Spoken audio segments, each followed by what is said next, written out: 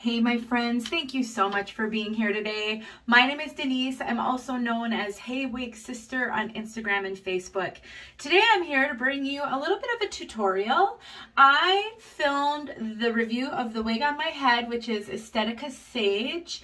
And in that video, I mentioned that I would be doing a part 2 showing how I customize Sage for me, and I really wanted to film a video doing this, even though everything I'm going to show right now I have shown in previous videos. I know how helpful it is to see people actually doing the things that they say that they do to wigs. I am a visual learner. I learn by watching others do things and then trying to follow along myself. So I do much better watching someone do something than read about it or read instructions.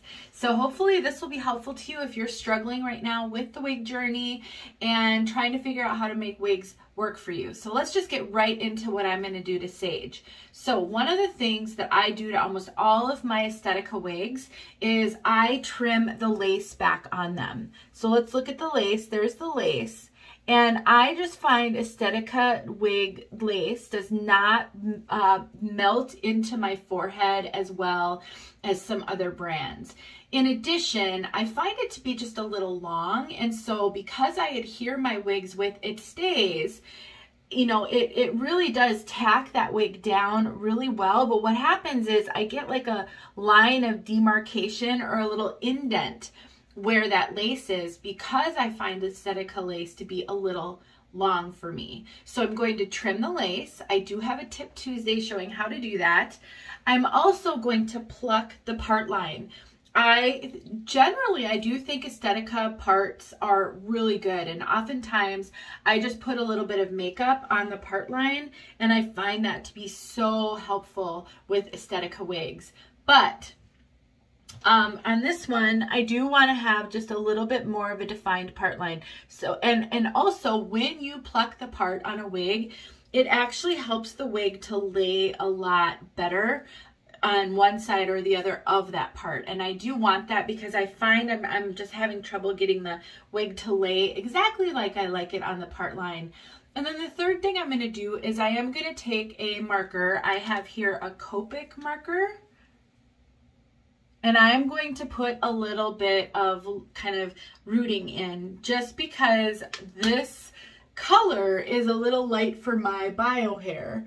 And if I add a little bit of rooting, then if I want to tuck the wig, it is going to blend with that bio hair, which does show a little bit better. And I do like to tuck my wig. So those are the 3 things that I'm going to do to this wig. So if you want to see all of that, well, stick around. All right, so here we are. The first thing I'm going to do is I'm going to trim the lace. Since I do have a Tip Tuesday on how I do this, I am just going to link the Tip Tuesday in the bottom of this video in the description, so you can go watch that. But I will just tell you, I am using my handy dandy pinking shears that I got on Amazon. I recommend and prefer to use pinking shears versus straight scissors, even though they are just a little bit unwieldy. They're so big, they can be hard sometimes to get going with, but once you kind of get cutting, it's not that difficult. And I just prefer the wavy line that this makes. I think it's more realistic looking. It blends in better because it doesn't create any sort of a line. It's got that little wavy, and you know, John Renault recommends that you use pinking shears on their lace because of how it's welded together. A straight line could cause the lace to fray at some point. So I have just taken that advice and I apply it to all of my kind of these name brand ready to wear wigs. I find that so far I've had no issues and I have not had lace fray. And you will hear some people say, and they may even say in the comments, don't cut your lace, it will cause it to fray. All I can tell you is my own personal experience and the experience of a lot of wig sisters. I've heard from a lot, and I do not believe that if you cut the lace properly, it will fray. And so I do this a lot. You must proceed at your own risk and with your own comfort level, but this is my recommendation. So I'm going to take the pinking shears and I'm just going to trim off a little bit of this lace. I did take a before and I will have an after as well, so you can see a comparison of the two pictures. So I'm going to stop the video and I'm going to get the lace cut. All right, I am back. I trimmed up the lace, and so now we've got a much cleaner lace front. You can see the scalloped edge there, and it just melts into my head. There's no detection whatsoever. Whereas in the first video, you really could see that when I showed it to you. So that is step one. And depending on how much lace you cut, you may wind up with just a little bit of hair. So I wound up cutting into the hair just a little bit. And so that's the amount of hair that I got. More than I typically do. I really wanted to cut this one close. And I did feel that the hairline, while good, was just a little heavy anyway. So I was comfortable cutting into that hairline and then taking off a little bit of that hair and just going like this. Whatever hair got cut into comes off. You just want to go real slow, and you can start very, very shallow and then move back if you feel the need to. But this to me feels a lot more natural now, and I think you would agree it looks a lot more natural. So the next step for me is going to be to pluck the hairline. The part, and just so that I have a little bit more definition. Now, because this is not rooted and it's not a dark color, it's going to be a little bit difficult for me to show on video what I've done. Now, there are a couple schools of thought. Again, I have a Tip Tuesday on how to pluck apart. I will link all of these other videos in the description where you can really watch them sort of from start to finish. This is more just me showing you how Sage evolves as I customize her. So what I like to do is I actually like to pluck. Now, you will have some people who will tell you that if you pluck with a tweezers, you run the risk of ripping the monofilament. I just don't like the tediousness of taking like a little razor and trying to cut the knots off, which I think John Renault recommends, and some of John Renault ambassadors out there will do videos like tutorial videos a lot of times on Instagram, and they show where you can take a little like a tiny little razor, like a cuticle, I forget what they call it, and then they kind of scrape at those knots. That is just too tedious for me. I do pluck. I just go very slow. I try to only pluck 1 or 2 hairs at a time so that I don't rip the lace, and so far I've had no issues. But so I just take and I find kind of my part line, make sure that you've got it defined, and then I just go in there and I just start to grab some hair, 1 or 2 hairs, and then I just pull it out. And then I get it and I set it aside. And so I will do that. Sometimes I'll do a few on my head.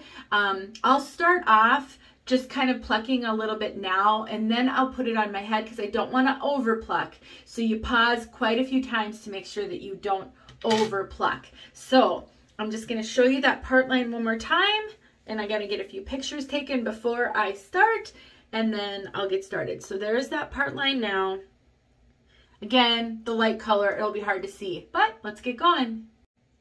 All right, I am back and I have plucked the part line. So here you go. Now, I did just take the before and after picture, and you can really tell a difference. It just, also in just how the hair lays so much nicer on one side or the other.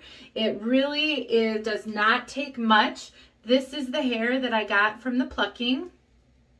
So it's not a lot of hair, but it's just enough to make a difference. And you can do as much or as little as you'd like. It may also be a multiple session type of thing. You do a little bit now, and then you kind of see what you think, and maybe later you decide you want to do a little bit more. You know, just take your time.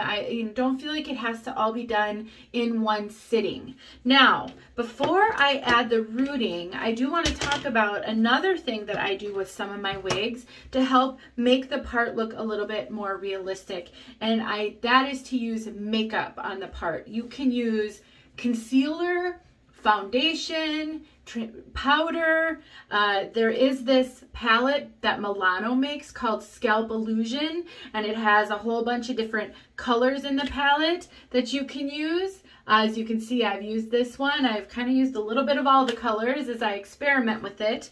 I think this is a great product. I don't think you need to pay this kind of money for a product like this though. I will link it in the description if you really want it, because it is good and it definitely gives you choices, but I think just regular old concealer or foundation works. You might want to use a little bit of a lighter shade than what you typically use on your face, because as you know, the scalp isn't often, it's a little bit lighter than our face skin due to tanning and other makeup, and so, you know, being in the sun, even if you don't tan, your skin probably gets a little bit of color in the summer, and your scalp is typically a different color. So whatever works for you. And then what I do, and again, I think I have another video on this, but I just basically take a little foundation brush or makeup brush, and I just kind of dab it on the underside, and then I dab it on the outer side, and I kind of go back and forth as I sort of mash the color into the monofilament until it looks the way I want it to look. So that is something I may end up doing with this one as well. I'm not going to do that right now though, because I'm not sure if I'll want to, if I'll need to, once I add the rooting.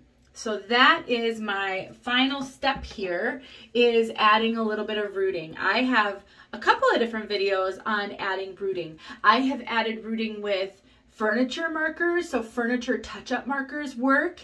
This Copic marker works.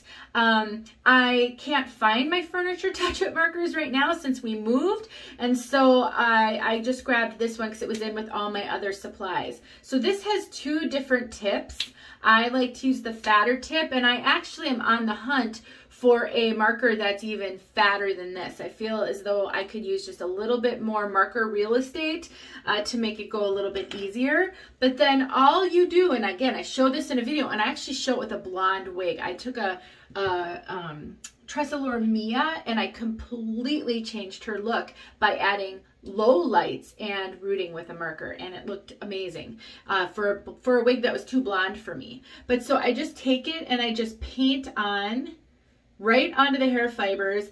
I just sort of paint down the fiber. I want to avoid getting it on the cap, and I just paint it on the fiber, and that way I can do as much or as little as I want. So I'm going to go ahead and do that, and then I'll come back and show it to you, and then I have a whole lot of pictures for you guys, befores and afters. You know, it just occurred to me I could show this just a little bit. So I thought I'd get on here and just kind of show you one side to the other, even though I do have another video on this, and we'll link it. I just thought I could show it really quickly so you can kind of see how that looks. So you can see how it's adding some dimension and some darkness. And actually, let's go down here, because this is where I really want to be able to blend my own bio hair.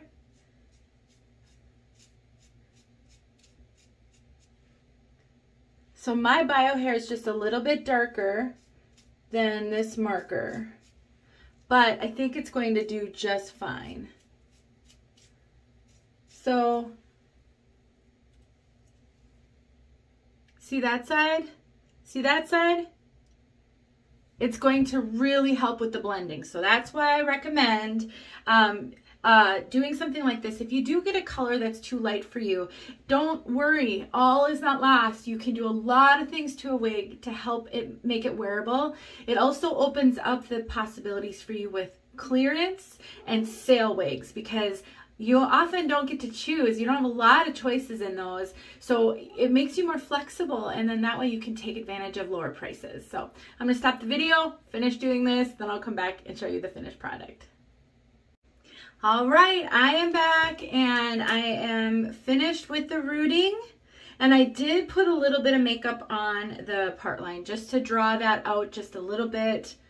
And I am very pleased with how this turned out. Now, I may want to add some more low lights at some point with the marker. That is actually the part that's the most tedious, is the marker part. It just takes a little bit of time, but all done, if I would not have been filming, this may have taken me 15 minutes, maybe 20 total. I mean, the cutting of the lace is quick, the plucking is quick, and so it really wouldn't have taken all that long. And so this isn't like customization that is super difficult. It doesn't require a lot of tools. I used a tweezers, I used a pinking shears, and you know, you probably already have makeup that you can use if you wanted to put makeup on the part line. The final thing that I might choose to do on occasion is add a little sea salt spray. So this is the Estetica sea salt spray.